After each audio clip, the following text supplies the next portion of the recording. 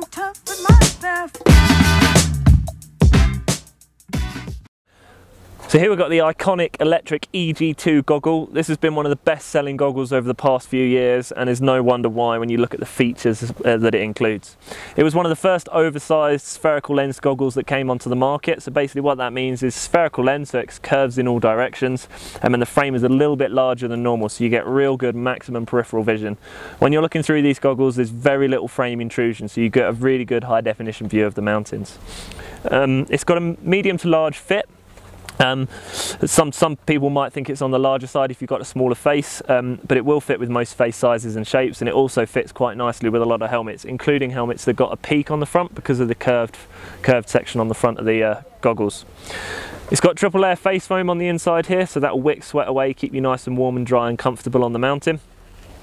And it's got goggle venting in the top here. I've had electric EG2s for quite a few years now, and they're still going strong. They don't fog up, they're really comfortable to wear, and they're really reliable. The EG2 has also got quite a large oversized strap here, and that's really comfortable when worn over or under a helmet. So that's the electric EG2 goggle.